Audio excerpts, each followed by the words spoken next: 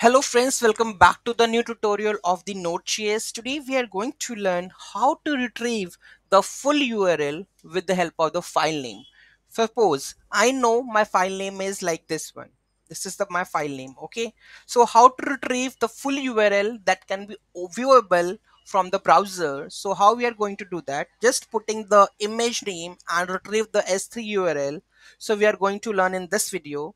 Those who haven't subscribed my channel yet, please to subscribe my channel, and if you like the video, please to like, share and comment on my video. So let's get started. So here you can see that code level. So URL, file name, then bucket name and the key params dot file name. Here you have to add the file name, right? So get signed URL, get object params function error URL. So if error, then otherwise we are going to retrieve the URL. Okay, so let's have a look on that one, the file name. So I have already do one of the thing, that is a dd.jpg, that is already there on the bucket.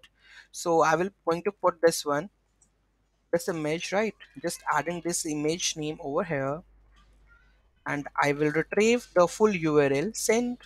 And this is the URL. If I copy this URL and just go to the browser, okay, and here we go with that one image. Okay, so if you want to retrieve any of the image, that you have the name of that image and get the location of that image or the URL, so you have to use this one.